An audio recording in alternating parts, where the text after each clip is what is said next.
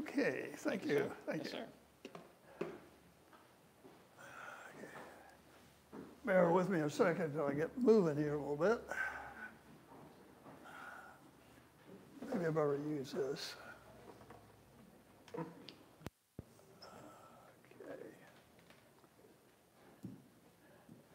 Well, it's good to be here, folks. And I want to talk to you tonight about one of America's most controversial figures, John Brown. This is a photograph of him at age 56. He's back from Kansas, where he had a tough time and committed what many people feel is a major atrocity. Out there, he suffered from malaria, so he looks a little rough. And he also had trouble getting food, and at the time they had to eat toes of animals. Now, three themes that really, I think we can stress about Brown's life. One, business failure and debt. Now, he started off fairly successful, and he engaged in sundry business, everything from wool, cattle industry, real estate, you name it. But from really about 1831 to 1851, he had 15 business failures. He was constantly in debt. He overextended himself in credit, and he used bad judgment. Now, he looks like a guy that didn't have a sense of humor in many ways, and slavery certainly did not. And in religion, he certainly did. But he did find some things in life funny. And when he laughed, he made absolutely no noise. He just shook all over. Now, religion. He almost entered the ministry at age 16. But the lack of money and poor eyesight prevented that. And this will be a key thing. Even when he's engaged in business, he frequently gives discourses on religion. And of course, the key driving point, especially in the latter part of his life, is the abolition or ending slavery. Okay. Now, what made Brown terrorist? Now, I'm dealing with him as a terrorist and want to show that was the key way he hoped to get rid of slavery. His father did not make him a terrorist. This is Owen Brown. But he was very much anti-slavery and extremely religious. He was very strict and stuttered really extensively, except when he prayed, and he did not. Now, Calvinism, which basically Brown would come down from the Congregationalists or Calvin and the Puritan bent. Basically, John Calvin, a Reformationist, really considered people bad. He said they should be beaten like dogs. They're prone to sin. You don't give them freedom, because if you give them freedom, they'll sin. But the basic thing that comes down to Owen Brown and his dad, particularly is the concept of predestination. That since God knows all, he knows before you're born where you're going to heaven or hell. And very few people are going to heaven. Only everybody else is going to heaven. They're known as the unregenerate. So that's not necessarily very soothing to the people that, and how did you know whether you were saved or not? Well, of course, the ministers automatically assumed they were, but it was kind of a, if you behave well, maybe you had really a chance, and so forth. The Bible. This is the book in his life. He had 11 Bibles in his house and 6 New Testaments. And on his will, he had set aside money to buy Bibles for other members of his family, and so forth. Now, he's tremendously influenced by slave revolts, from Spartacus in ancient history to Nat Turner of 1831, in Southern Virginia. There have been three major revolts really in the South before the Civil War. A major one that breaks out in Richmond, which was very extensive, and that's in 1800. And then in 1822 in South Carolina, the Denmark-Vesey revolt. Denmark-Vesey won the lottery of $1,000 for his freedom, and then he revolted. In both cases, these revolts failed because one of the slaves tipped off their owner. They didn't want to see him killed. But Nat Turner's the big one that's going to have tremendous influence.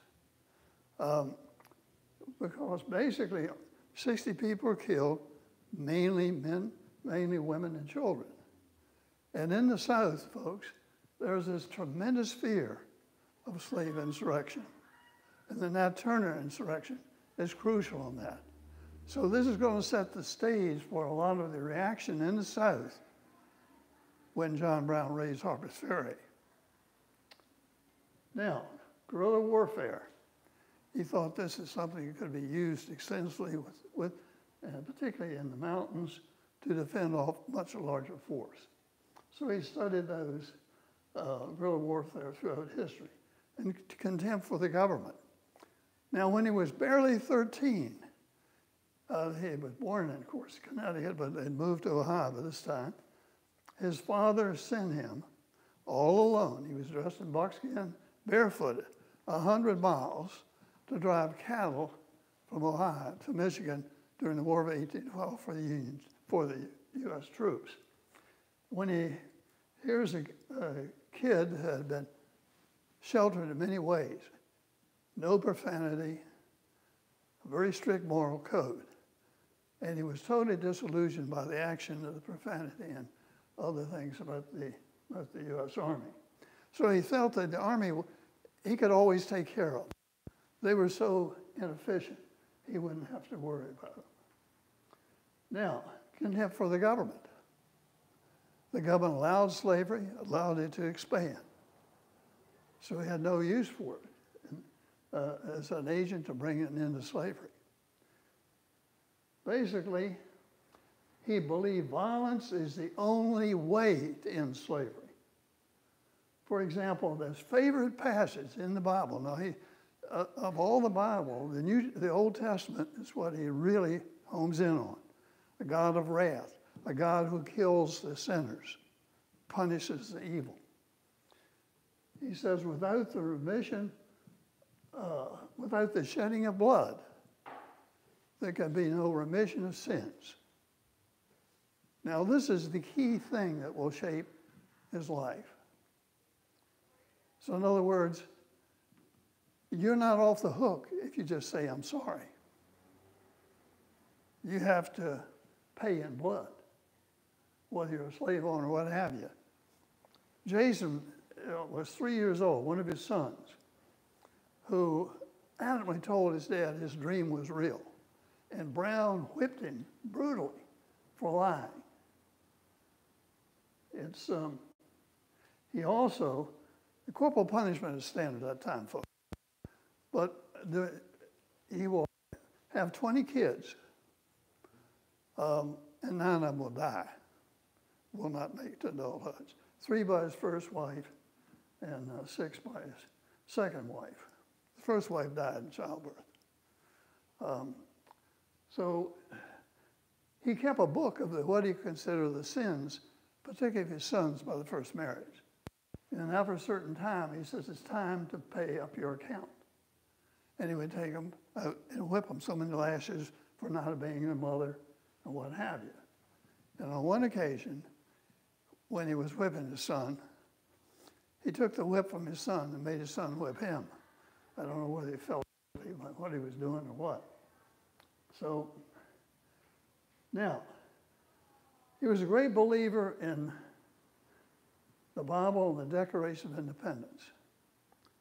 And he told Emerson in 1850, it's better that a whole generation of men, women, and children pass away by violent death than one word of either of these be violated.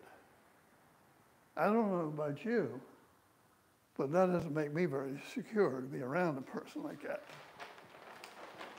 Okay, the evolution of Brown's plan to end slavery. He was like most abolitionists before 1839, violent Underground Railroad, things like that. Then from the 40s and 50s, violence is the answer. And the Appalachian Mountain is going to be a key part of this. Now, how did he plan to implement his plan? And why did Brown think that 2,000 men can end slavery? He told the person, you give me 2 men in 2 years, I can wipe slavery out of this United States. Well, I'm going to answer the second question first. From the Bible, remember, that's the key thing, gives him a lot of answers. He said, Gideon said that God told him to reduce his force from thousands to 300 to defeat the Gideonites, who were people raiding them on camels. And they attacked the Gideonites at night, and they won. So this impressed Brown, I should say. Now, another is the Appalachian Mountains. He had surveyed them, he knew them fairly well, and he really believed the mountains were created by God to help the slaves get freedom. Because they use them, the Appalachian Mountains, to run north, and in attack you can hide yourself and defeat any significant force that comes after you. That's what he believed. He called really on the Underground Railroad that went through the Appalachian Mountains. He referred to that as really as a subterranean route. Now, so basically, and he had many plans, folks. He had many plans. He had many areas that at first he was going to attack. So it's kind of all over the map. And things really don't become crystallized. Pretty much what would be in the latter part of the 1850s.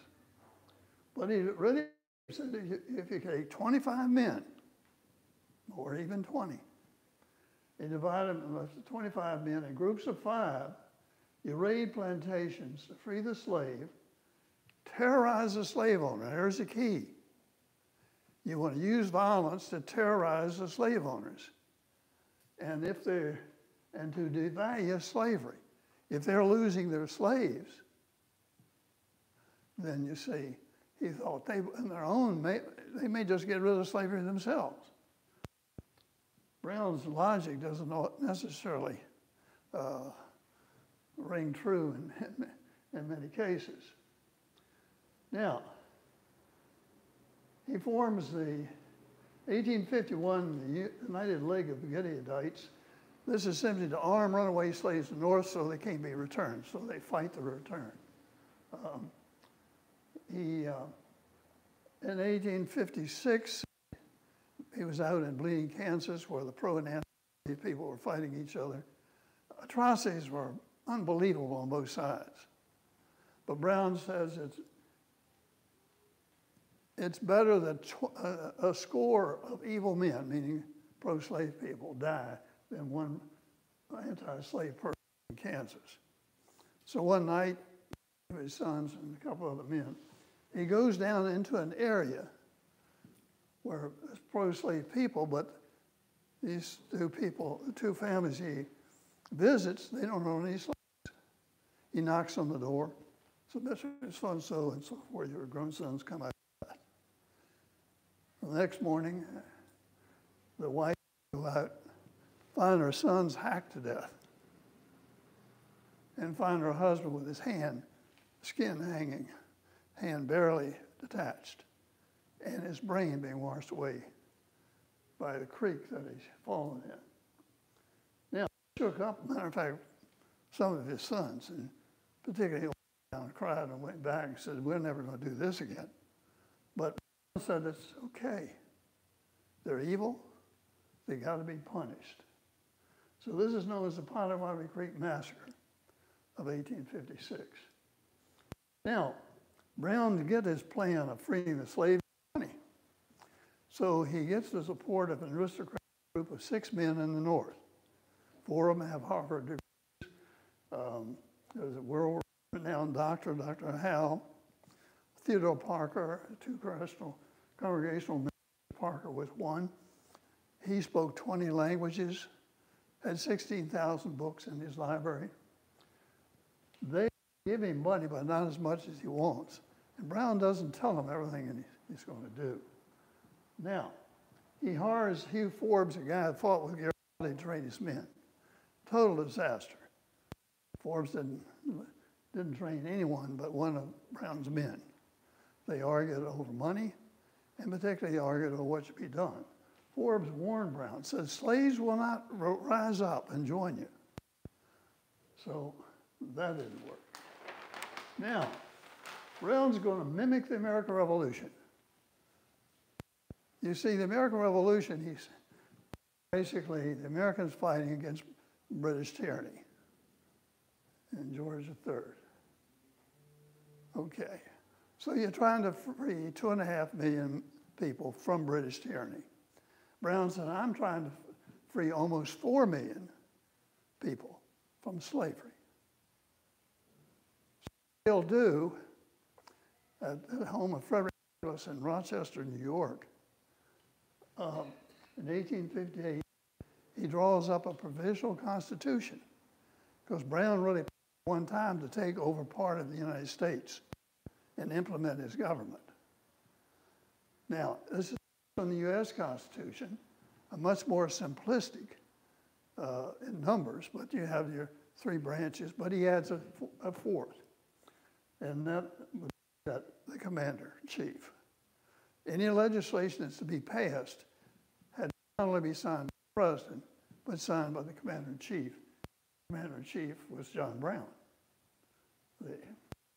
Now, so they meet in Chatham in Canada in a church, 45 people, 2/3 are African Americans, and they ratify the provisional constitution.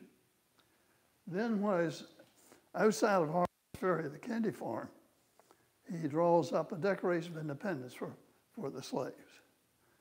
He calls it Declaration of Liberty by the representatives of the United States of America. And he scratches out George III, puts the idea of what would be the owners of slavery in there. So, later on he contends, well, I don't plan to destroy the American government. This is to supplement it. The next year, in 1859, he goes to Missouri, hits 2 plantations, kills 1 plantation owners, takes 11 slaves and property, all kinds of property, because Brown said, it's okay to take property from slave owners. And so he takes these 11 slaves, and over 40-some days in the dead of winter, he raids this in December, goes to Canada. Now, the Missourians are really upset about this, and when Brown finds out, he's encouraged, I got a way I can hit the South and destroy slavery. Brown now is, people looking for him. He's considered an outlaw. And when he has to be careful, even in the North, because there are agents for him, a bounty's put on his head. And he also, in kind of mockery of the federal what would be bounty, he put a $25 bounty on President Buchanan if he would be brought to a northern jail. It was unjust. So Brown used aliases. Then in the summer, early July and October, he mobilizes his force, his army at the Kennedy Farm. This is the Kennedy Farm. The house itself, a really small house, kitchen, the top part there, storage down below. It's the main living room, which is mainly the furniture or simply trunks of rifles he brought down from Chambersburg. And the guys gradually assemble over the summer. 21 men will assemble there, and many of them have to sleep up in the attic there. Now,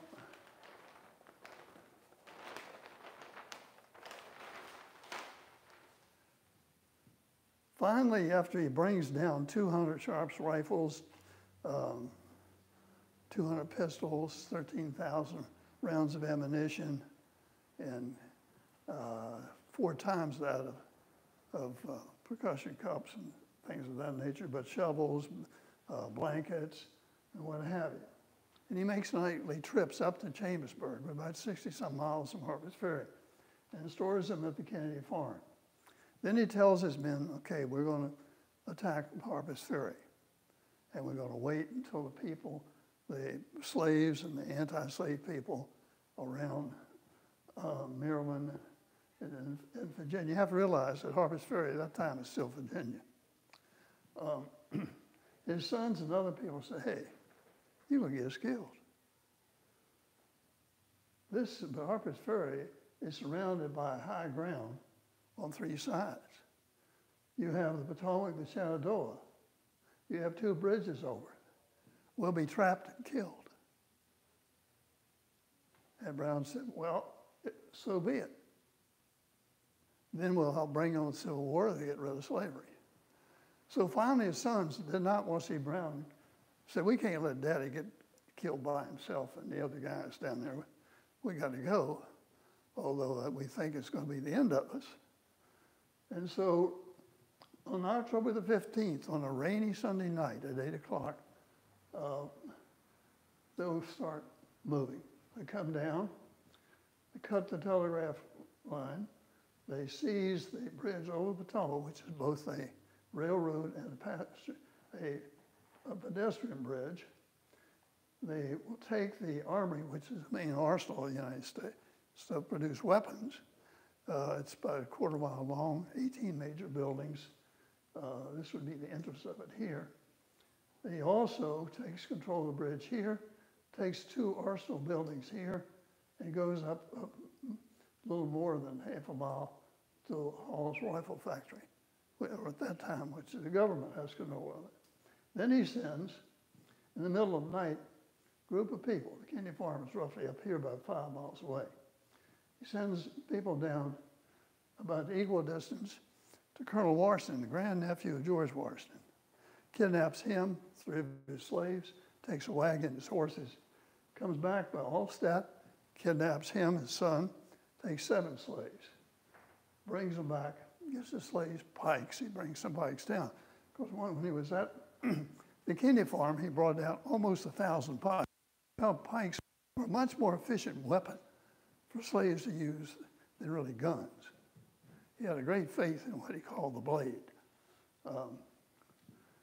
Now, during the night, he'll stop the train. This is B&O. The other railroad just only goes to Winchester. But the B&O stopped, and Paz are somewhat panicking and what have you. And Dangerfield, I should say, Haywood Shepherd, which is the drawing, it's the only thing we have of him, which is the baggage master. What he will do, he will walk out here to see one of the night watchmen. They had night watchmen in each of these places, but they weren't armed. They were only watchmen to make sure the fires didn't get out of control.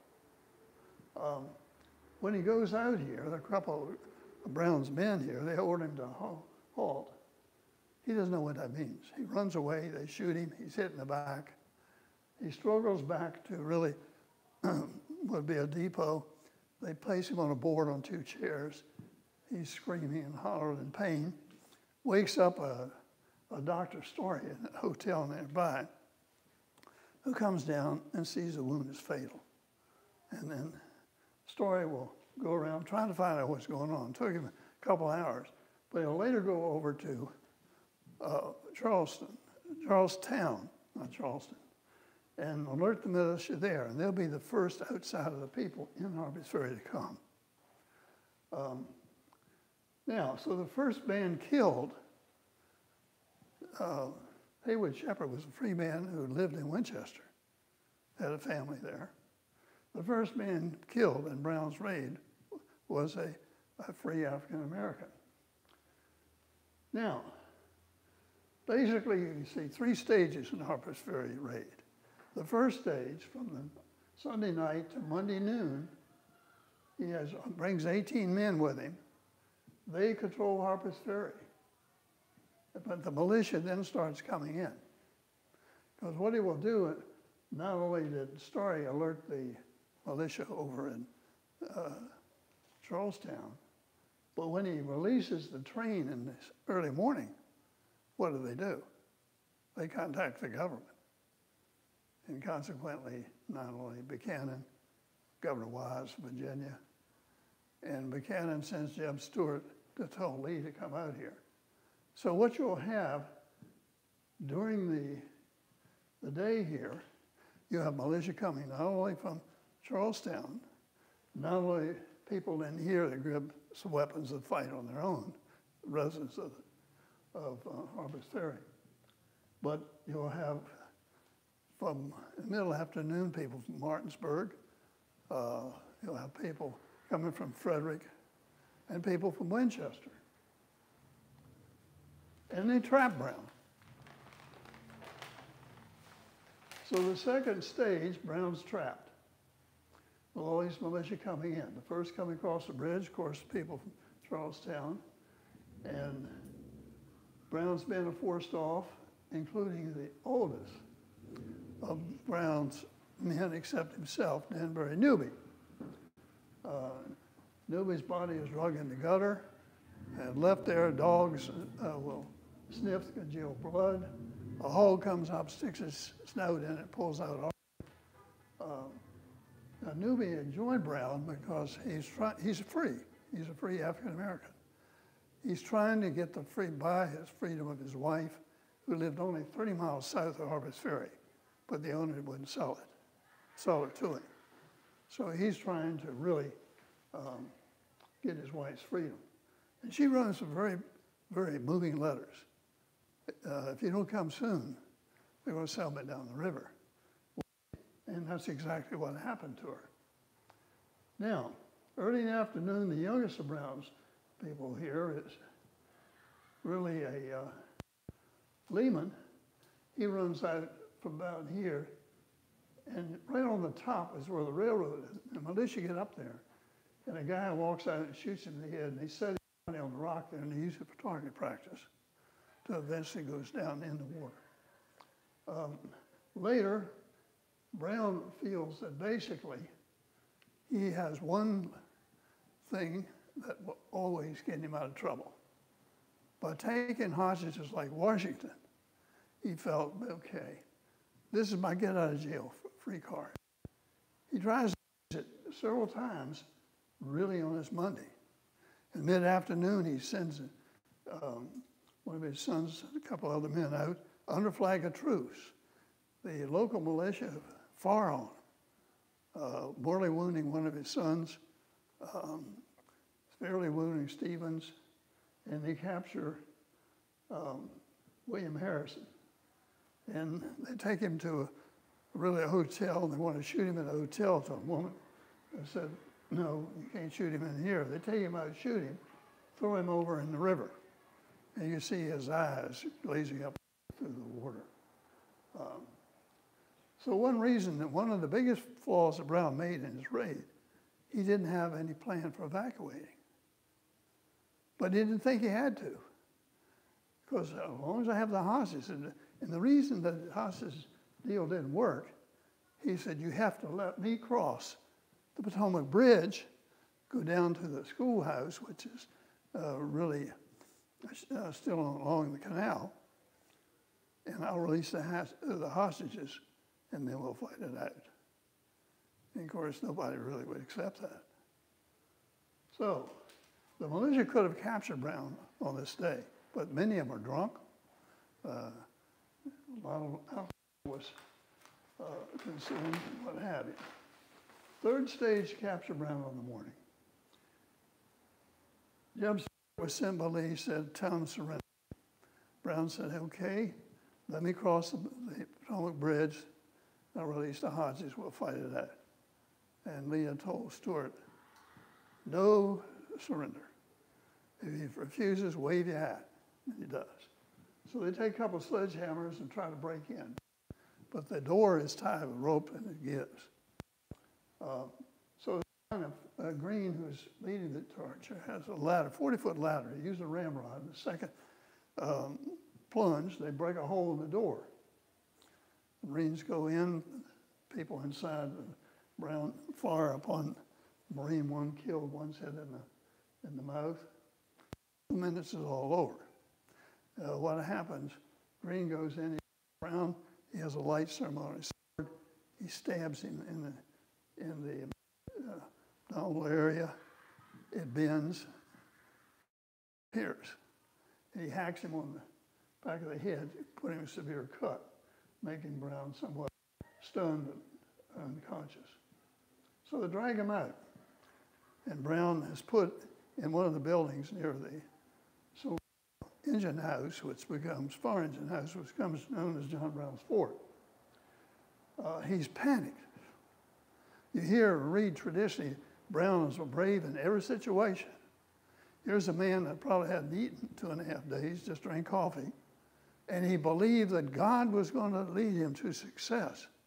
Where's God? But what really scared him is the mob that was gathering around, because there was a tremendous crowd gathering around when they took Brown out of the fort. One guy with him and one on each arm said, "Guys, get away. Let the women come in and watch the corpses and see the captives." So finally, when Brown realizes that he's secure, he's interviewed in the afternoon and actually seemed to gain his composure unbelievably. Most people were extremely impressed when he responded to the different questions, how he did it. Now, forces are sent up to the Kennedy farm. They find letters from the Secret Six.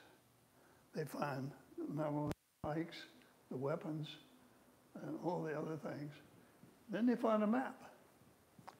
And John Brown had a series of maps that you'll come down like this through the Appalachian Mountains and basically attack and free the slaves. The slaves that didn't want to join in fighting could go to freedom up the mountain. But there are 4 states from the business here: South Carolina, Georgia, Alabama, and Mississippi, that Brown found had very heavy slave populations. So at each one of those, he circles, this is where he's going to hit. Now, this is tremendously impactful on the psychology of the South. Hey, they're coming for us. It's interesting to note that people, the Republicans especially, they're out to get us. They're out to get us. Now, that afternoon, Brown's captured. See, Brown will have 10 men killed. And 8 of the bodies will be taken and put in rifle boxes and buried on the shore of the Shenandoah. Gravesite gets lost, and the guy there on the right would be Dr. Featherstone Haw, who searched for Brown for this grave for a long time. This fellow here lived nearby and saw him buried. So he took him to it. This is an actual photograph in 1885 of opening one of the graves. And when they took the top off of one of the boxes, they were really, it was a vertebrae stuck to it. They were just all crammed in to boxes. Now, 2 of the people were buried there, Brown's son Watson and Emperor, who really was a runaway slave that joined Brown. Their bodies were taken to Winchester and used as cadavers. And during the 1862, when the Union got control of Winchester, a physician from Minnesota took Oliver Watson Brown's body back with him, and they used it for certain ceremonies and so forth. And finally, one of his brothers found him, and his body was taken to North Elba and buried with John Brown. Well, the impact of Brown's raid, terror in the South, convinced there's a northern conspiracy, because they found letters, you see, of the Secret Six, what have you. As I said, 10 raiders, 5 civilians were killed, 9 civilians were wounded. 7 raiders will escape, but 2 will be captured. Now, in all, a Brown's force of 21 or 22, counting himself, 17 of them are killed. That's pretty much a total military disaster. Now, terror in the South, for example, long before Brown's raid, had no tolerance to criticism of slavery. None. There was a minister in Texas, Brown's raid, who was very much for slavery, said you should treat your slaves better. This was a 60-year-old minister. They took him out back of the church after the service was over and gave him 70 lashes on his back. There was a mason that was from the north that was working in the south, and he found a northern newspaper that his clothes were wrapped in. They kicked him out of the south. Kicked him out of the south. Now, one thing that's never mentioned is the extensive number of union meetings throughout major northern cities condemning Brown's and supporting the South and saying we've got to keep the union together. And they brought in former presidents. They had pictures of all the major men in American history, tremendous bands, tremendous number of people, like in Philadelphia and New York, that wanted to show the South, hey, don't leave. We want to stay together. So these are the union meetings north of the city. Now the South the militia units, particularly the South, were disasters. They were non-existent almost. They drilled, oftentimes they had to use corn stalks and broom for rifles. So now you're going to have a total reorganization, getting new weapons.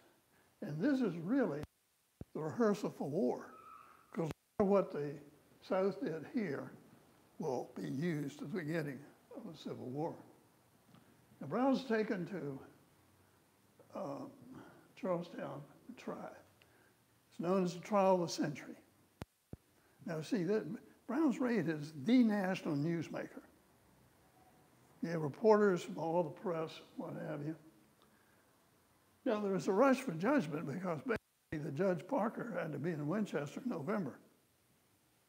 Some said, should we wait till spring?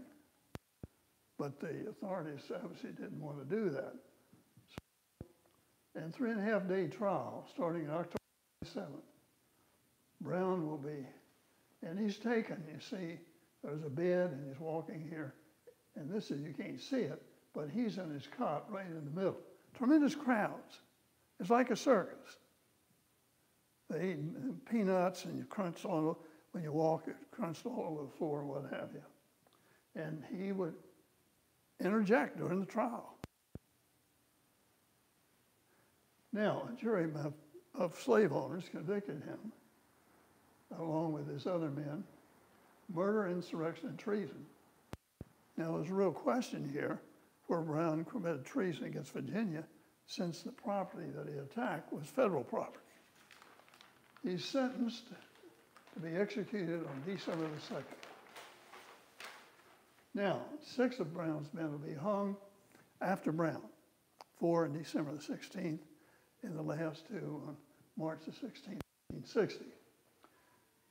Now, the courthouse is here. That's a jail.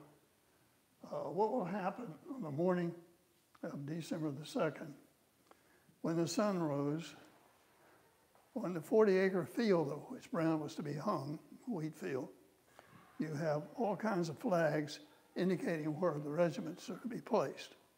And then on one side, you have really a broom handle with a note, and that's where the gallows will be assembled. Now, the gallows wasn't assembled until the morning of the execution. Brown is to be executed at 11. Early morning is a beautiful day, believe it or not. Spring day, birds singing, windows are open. He's very busy making last changes to his will and writing a letter. Finally, they said, hey, it's time to go. So he goes down, says goodbye to his men, tells them not to implicate anyone, and he gives all of them a quarter, but John Cook, who was one who had written a confession earlier. So he comes out of the jail, and he has probably, you consider the forces at the jail and the forces on the execution site, about 600. He has a tremendous guard accompanying him. This is showing him on the wagon. Now, he's sitting on a poplar wood box inside a walnut casket, which has scribed on it, John Brown, Esquire. So up front would be the undertaker, the sheriff, the jailer, and this is John Brown, and that's his undertaker's assistant. The wagon actually was yellow. Not that that's important, but the point is that at that time, undertakers also were carpenters.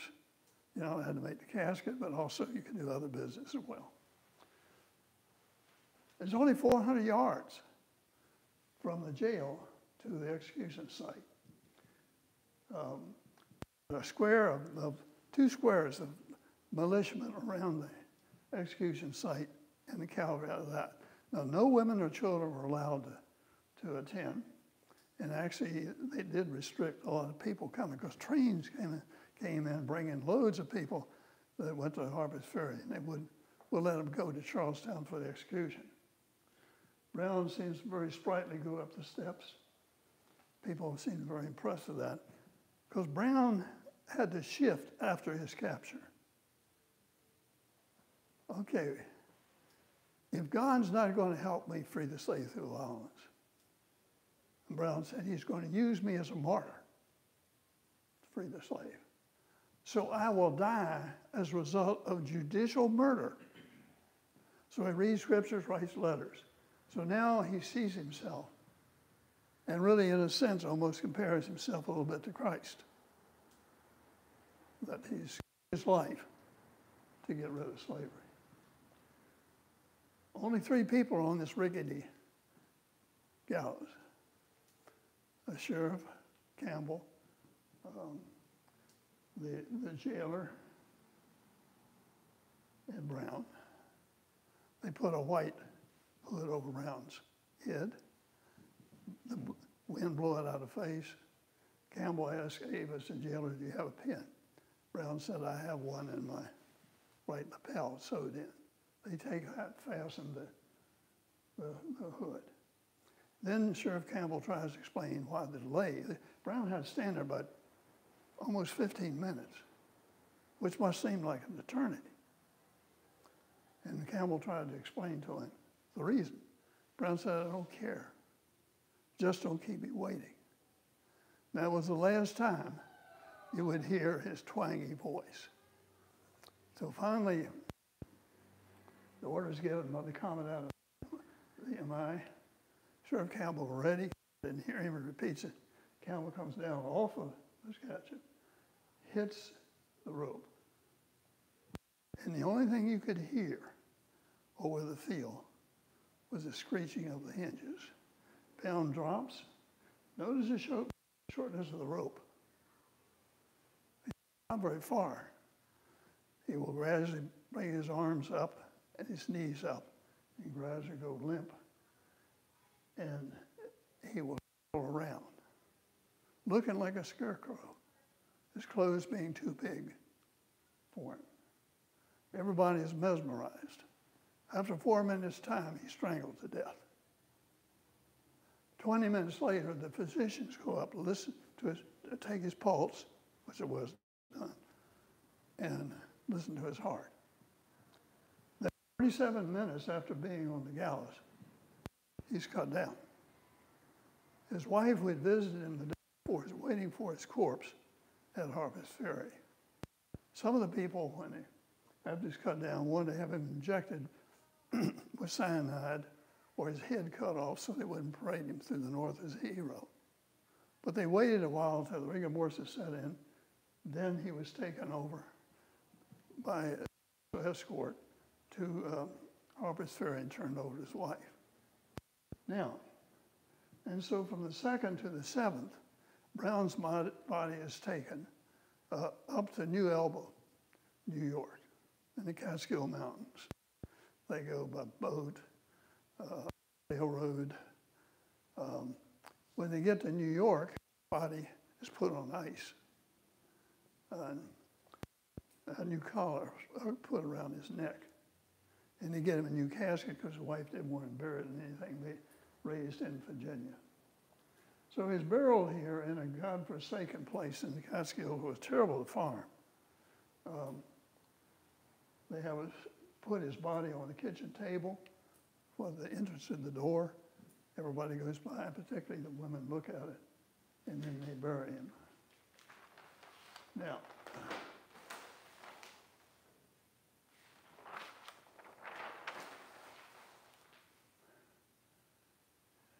on the day that Brown was hung, there were tremendous celebrations, particularly by the anti-slave people in the North. They fire cannons, they ring the bells, speeches are given calling Brown a saint.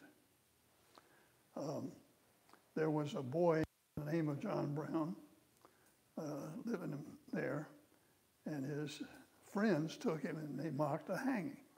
They put a rope around his chest, threw it over a limb, pulled it up, but unfortunately the rope slipped around his neck. Blood started coming from his nose. Luckily, a woman nearby happened to see him, ran out with a butcher knife and cut him down, saving his life. Now, did John Brown cause the Civil War? Well, he's certainly a key factor, but not alone. You have, of course, two different economies due to the difference in geography in the North and South. That's why slavery died out first in the North. Slavery is dying out after the American Revolution, even in the South, till cotton comes in, which is known as white gold. So Brown is a factor. But the other things that precede him, even going back to Nat Turner's insurrection, sets a stage, which they usually solved earlier by compromise. But now feelings are so great and hatred so bitter. And of course, the final stage that really started was the election of Lincoln and the secession of the lower southern states. Was Brown insane? To most people, probably up in 1950, in the United States, considered Brown an evil man who was probably nuts, except to his followers. Now, since that time, Brown is looked upon as a hero. Why? Because he fought against slavery. They overlook the method they want to use. So the title of the book is not saying that terrorism is good. It's simply saying that public opinion considers a terrorist a hero. Now, so this is the last year. This is the coat that he wore during the raid, the coat during the trial, and during his execution. When he went up the steps, he had on red slippers. And this coat will be washed when he's in jail, washed again when he's embalmed in New York. Time of the raid, he cut off almost all of his beard. He came to Virginia known as Isaac Smith. So Brown, in many ways, was more successful in death than he was in life. Thank you.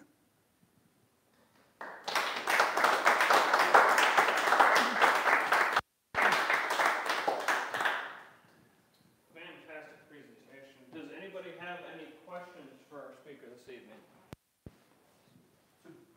Just one. So, if they were attacking the arsenal, can you hear me all right?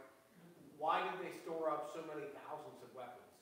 That's a good point. That's a good point, because originally, this is the inconsistency in Brown. I guess we all have some inconsistency. Originally, the idea was that you attack the army and so forth, because that's what uses all these weapons to arm slaves is going to join you. But the closer he gets to the attack, he seems to not be concerned with that. He doesn't really seize any he seized control of the arsenal, but he doesn't really take any of those weapons out. In the meantime, during the raid, he has the men that he'd left back to the Kennedy farm taking the weapons down to the schoolhouse, which is just across, on the canal. So that's a key point that you really can't reconcile. I guess we're all guilty of bad judgment at some time. And as Brown is, at times you say, well, I don't understand him. I just don't understand him. His sons, well, when they left the Kennedy house that Sunday night, they said, Daddy, he's going to wait and wait until we get trapped. But we can't let him die alone. So I don't really have a good answer. Thank you. Bob, Go ahead, Jack. do you have a rough count of how many people he actually murdered during his career? Well, it's an interesting thing. He would have the 5 men in Kansas during the Potawatomi Creek Massacre. When he goes, and one of his orders when they go to Harper's Ferry, he ordered his men not to shoot unless you're shot upon. And then that's a different ballgame. So he does later have restraint.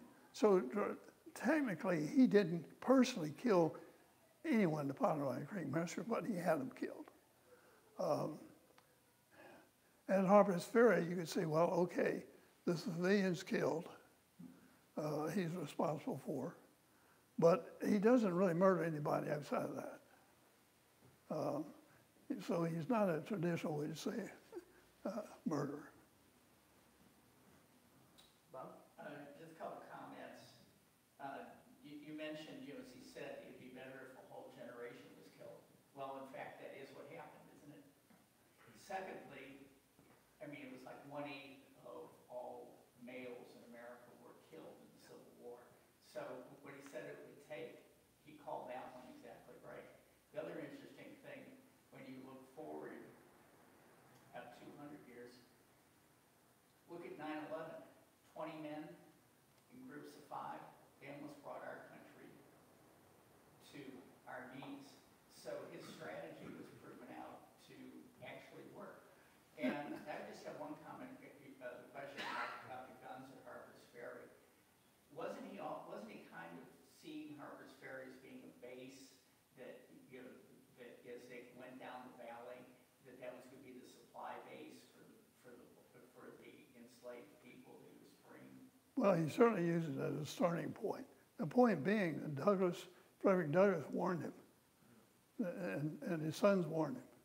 You're not going to be able to. Kagi, who was the second in command, who was over at the Rifle Works, constantly during the morning, Monday morning, said, we got to get out of here. We got to get out of here. So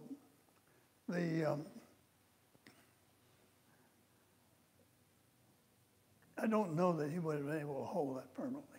Well, I wasn't saying he's going to, I was just saying in his mind, he saw it as a gift. Well, he seemed to give that up to going down through the Appalachian Mountains, and particularly hit those 4 southern states with tremendous slave population.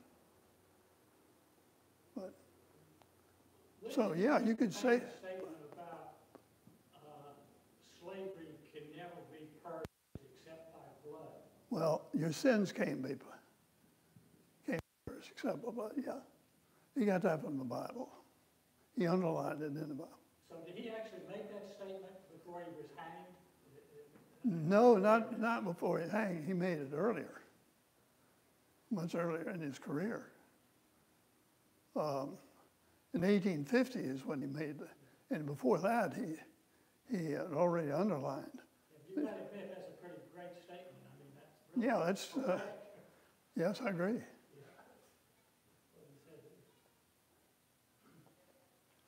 Anyone else? Well, again, thank you very much, sir. Fantastic presentation. Thank you.